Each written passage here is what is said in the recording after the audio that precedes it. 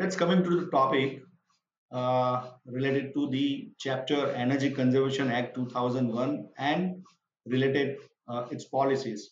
So as far as this exam is concerned, this chapter has, you can score that can be some questions can comes based on one kind of numerical, one type of numerical is that we will understand.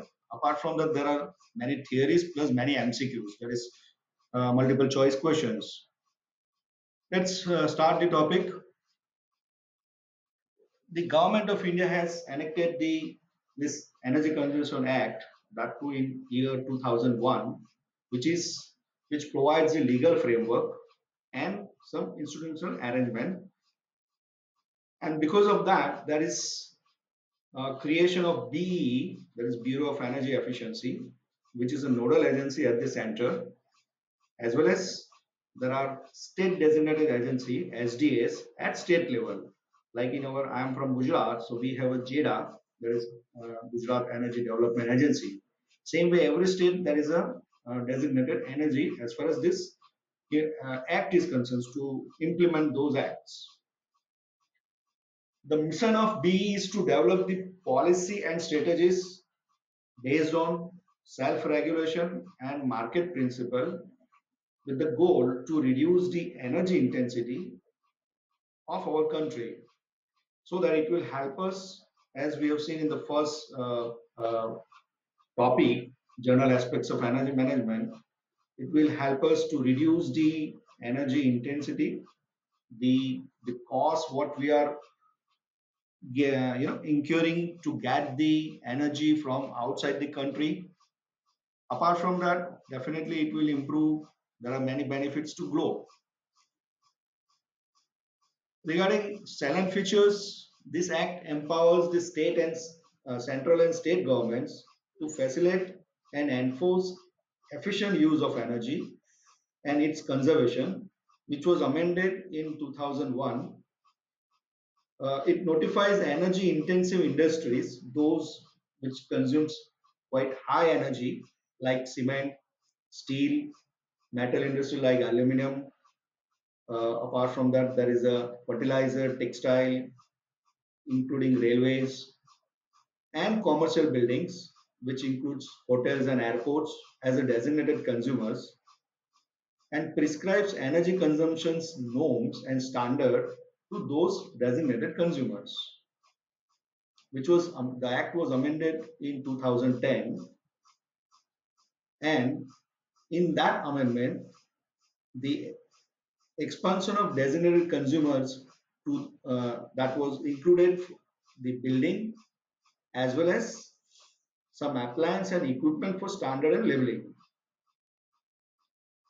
In that amendment, one more provision has been added, a framework within which a savings of energy can be traded between two industries.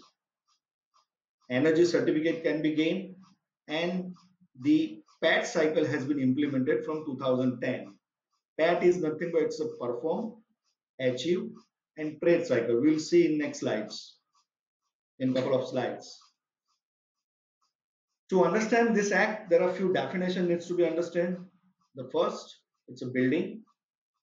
Building is it means any structure or erection or a part of a structure of erection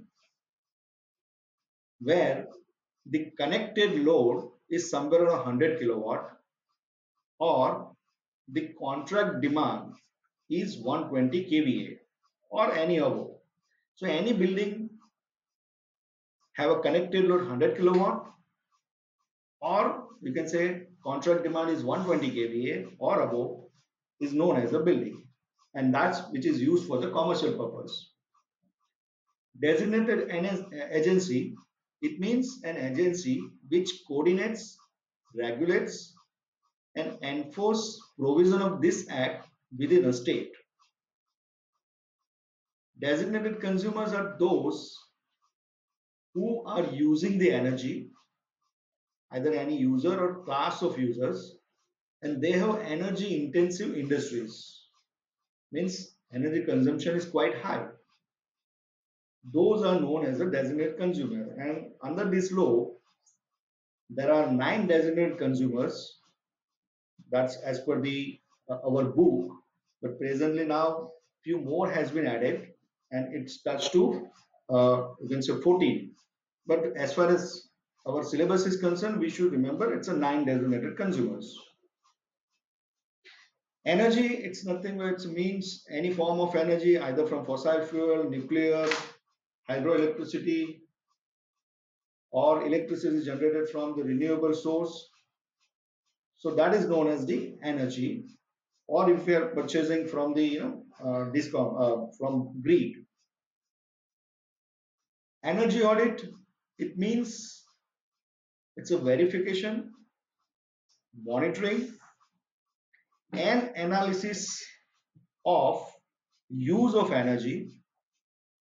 That includes submission of technical report, which contains some recommendations to improve the energy efficiency, having some cost benefit analysis and action plan to reduce the total energy consumption. So many times I have seen in the paper number 1, please, the definition has been asked, and one of this is this energy audit. Please define the definition of energy audit. So it's a verification, monitoring, and analysis the use of energy, including submit the technical report, and that technical report should contain recommendations to improve the energy efficiency with some cost benefit analysis. So that's why we have to go for financial management also, and action plan to reduce the energy consumption. ECBC, that is Energy Conservation Building Codes, it's a norms. This was basically developed to deal with rapidly increasing energy consumptions in the commercial buildings.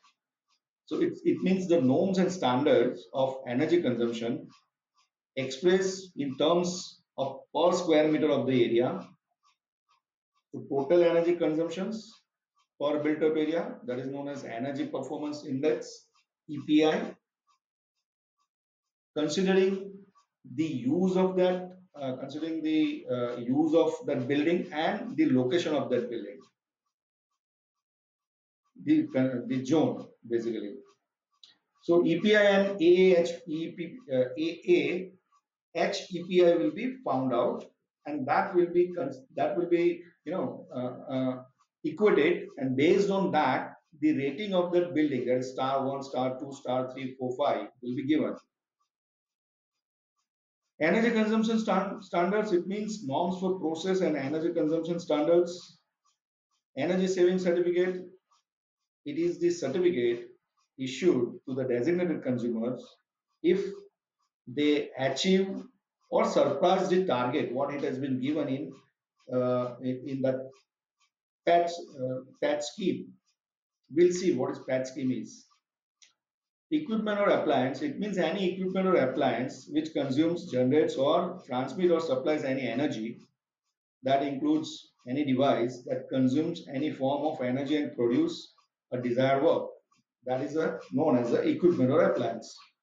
Let's come straight over to the schemes of BE. There are few schemes which BE has launched to make sure that this act can be implemented very well. That is ECBC, standard and labeling, demand side management, budget lamp yojana, promoting the energy efficiency in SMEs industry, define the designated consumers, and certification of energy manager and energy auditor. That's what this process what we are going through.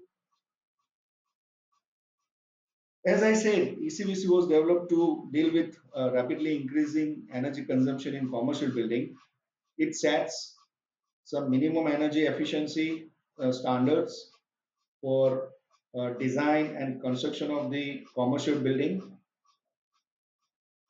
Also, it defines the norms of energy requirement per square meters of area considering the climate region. And based on that, two indexes, that is EPI and AAH EPI, the rating will be given. You can have a better, in-depth discussions in book number 3, chapter number 10. That's especially there is a chapter on ECBC. Standard labeling, as we know, there is a wide variation in energy consumption of similar product but different manufacturer. Also, the information of energy consumptions is not readily available to the consumer. Consumer has to put a lot of efforts to understand. Suppose if you see the earlier, TV or something, how much watt it will consume, we don't know. We have to, go through a manual or some more details.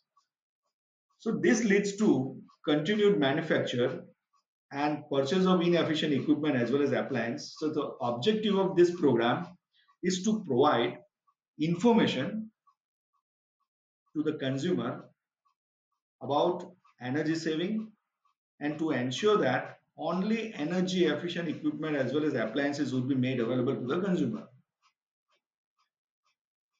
The presently equipment which are under mandatory labeling program are force-free refrigerator, then there is a tube light, TFL, then there is a room air conditioners and distribution transformer. The necessary star rating will be given, star 1 to star 5. Star 1 is the least energy efficient, star 5 is the most energy efficient. Apart from star, they have to display how much units per year this equipment will consume. So some units will be displayed. Apart from this, these are the mandatory. There are many which are you can say voluntary labeling, like ceiling fan. Might be you have seen that ceiling fan has also star rating has started. Even nowadays, water geyser, laptop, DG set, washing machines, the equipment which we are using in our domestic purpose, they are also under this star and labeling program. The third program is a demand side management. It means it's a managing of demand for power by utilities or distribution company, DISCOMs, among some or all its customer to meet the current and the future needs. So DSM program results in energy and or demand reductions. For example, the demand curve can be shifted from peak to off-peak hours, thereby reducing the needs of buying some expensive imported power during peak hours, as well as all the utilities, those who are generating the power, they want flat curve. And that is the reason normally we have observed that in a peak hours the load is quite high, and in a non-peak hours, that is during night, let's say, as far as our Gujarat is concerned, the peak hours timing is normal time is morning 6 to 10, then 6 to 10 a.m., then 10 a.m. to evening 6 o'clock. It's a peak hours. So you have to pay some extra paisa, extra rupees, that is 45 paisa per unit. Then after 6 p.m. to night 10, once again there is a normal hours. And then from night to morning 6 o'clock, it's a non-peak hours where the rebate will be given to the consumers. It's somewhere around 40. The peak hour charge is 85 paisa more and the rebate is 45 paisa less compared to normal tariff. So users has to manage their load curve in a better way to take such benefits. So definitely, if you can shift our load and the peak load can be reduced, we can reduce the capital needs to generate the additional power capacity. Any pilot projects are undertaken by BE, and there's a good potentials to recover the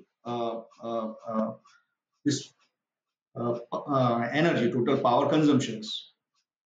The next is Bachat Lamp Yojana. Also, it is known as a Save Lamp scheme.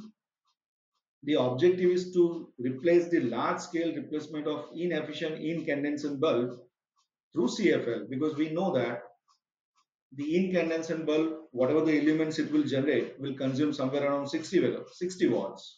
At the same time, for the same illuminance level, the CFL will consume somewhere around 15 to 18 watts.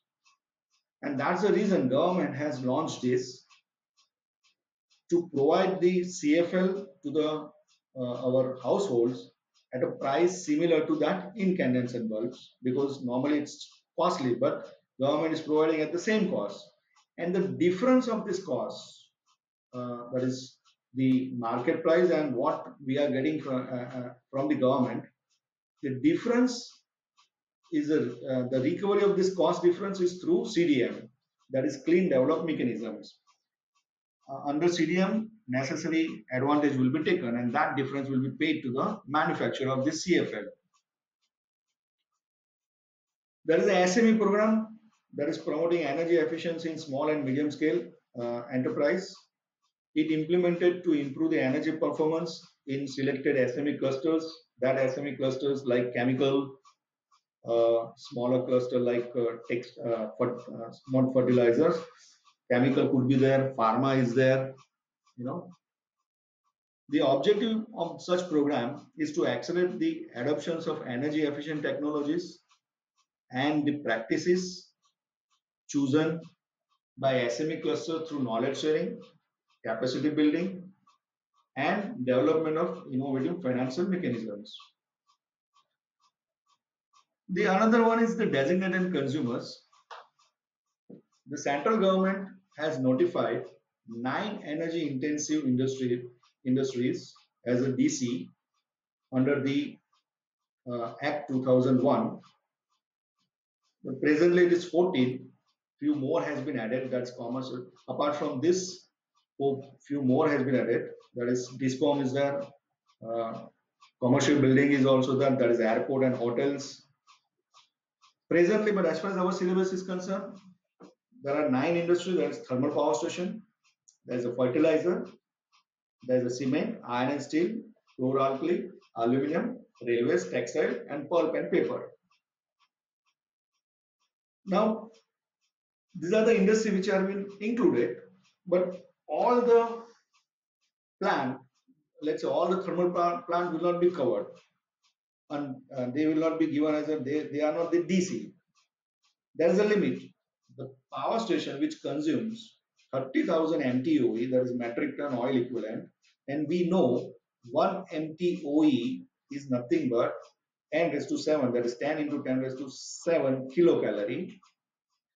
If 30,000 metric ton MTO is used per annum, that power, that plant will come under DC.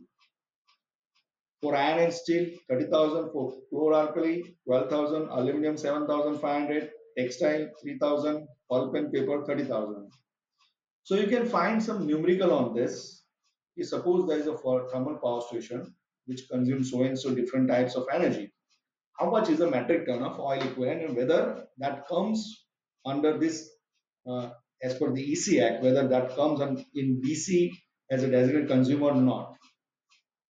So this is the one numerical which I have picked up from September 2018, paper number 1. In a textile plant, the monthly energy consumption is 7 lakh kilowatt hour of electricity. 40 KL is the furnace oil, having a specific gravity is 0.92. Now we know specific gravity 0.92 is nothing. It means the density of that furnace oil is 0.92 into reference. Reference is, in this case, it's a water. Water density is 1000. So 920 kg per meter cube is the density of that furnace oil. So 40 kL furnace oil for thermic fluid heater, 360 tons of coal of steam boiler, and 10 kL of HSD having specific gravity 0.885, that is 885 kg per meter cube, for some material handling equipment. Apart from that, few data is added. We know if it is given, that's good. If it is not given, please remember 1 kilowatt hour is 860 kcal, that's kilocalorie. Watt is nothing but joule per second. If you convert that joule to kilocalorie and hour to what is joule per second, and relation between hour and second, it is nothing but 3600 seconds per hour divided by 4.187, which comes 859.8. So 1 kilowatt hour is 860 kilocalorie. If it is given, it's good. If it is not given, you have to remember as far as this numerical is concerned throughout the exams. Then GCV of the coal is given 3450 kilocalorie per kg. GCV of the furnace oil 10,000. GCV of HLC 10,500. 1 kg of oil equivalent is also given, that is 10,000 kilocalories. That means 1 MTOE is 10 into 10 raised to 6, that is 10 raised to 7 kilocalorie. Compute the energy consumption in terms of metric ton of oil equivalent, that is MTOE of the plant, and comment whether this textile plant qualified as a notified designated consumer under the Energy Conservation Act or not. So simple, we have to find, in this case, we have to find the total energy consumed per annum. So we know per annum monthly energy consumption is 7 lakh kilowatt hour electricity. So 7 lakh into convert to kilocal, that is 860 into 12. Yeah, 7 lakh into 860 plus 40 kl furnace oil multiplied by its density or specific gravity, that is 0.92 and 920 kg per meter cube. If it is 40 kl, that means 40 into 10 raised to 3 into 0.92, that will give you kg, and we know GCV of furnace oil is 10,000, so multiply by 10,000 will give you kilocalorie through furnace oil. And 360 ton of coal, that is 360 into 10 raised to 360 into 1000 is a kg, multiplied by GCV of the coal, that is 3450, will give you the kilocal consumed through coal. 10 kl HSD, so 10 into 1000 is a liter, and we know 0.885 kg per liter, so multiply by 0.885 will give you the kg multiplied by specific gravity, that is HSD GCV is 10,500, so multiply by 10,500. This total will give you the consumptions in a month, and if I multiply by this by 12, it will give you the total metric oil, multiplied by 12 will give us the total energy consumptions, and further divided by that 10 raised to 7 is give you MTOE. So that answer is like this: 40,000 into 0.92 will be through furnace oil into 10,000, then electricity, coal into 3450, electricity into 860, and then there is a HSD. So 10,000 into 0.885 to 10,500 divided by 10 raised to 7 is a ton, metric ton of oil equivalent per month.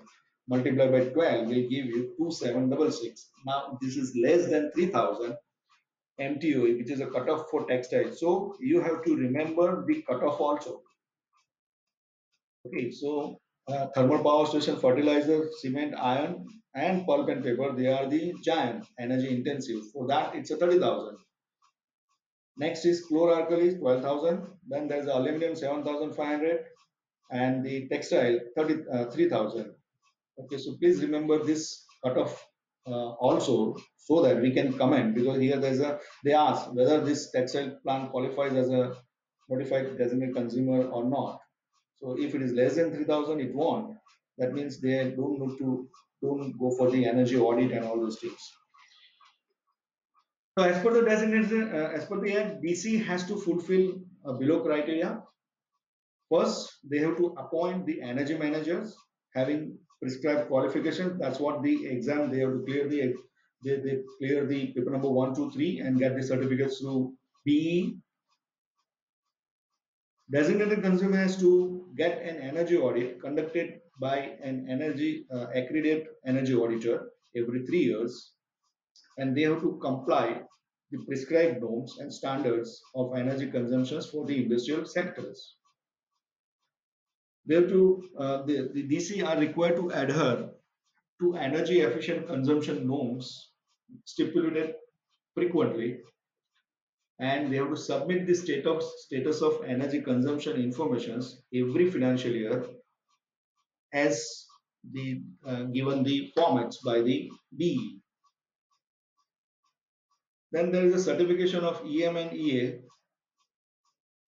A cadre of professionally qualified energy managers and auditors will expertise in policy analysis, Project management, finance, and implementation of energy efficiency projects would be developed, and that BE has given the this responsibilities to NPC, and they are conducting these exams every year, energy manager and energy auditor exams.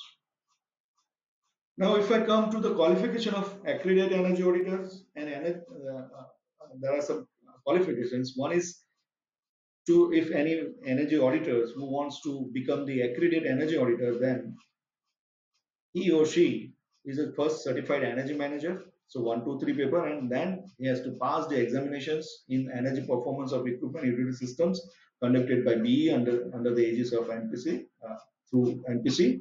Uh, that's paper number 4. Should have an experience at least 5 years in energy audit, out of which at least 3 years should be in any energy intensive industries. That's what we have defined in DCs. Has been granted a certification of accreditation by BE, and the BE grant certificate through generating accreditation advisory committee, which will be considered by the BE for the purpose of this certification of accreditation. They will assess the energy audit experience and competence of energy auditor who has applied for certification of accreditations on the basis of an oral interview.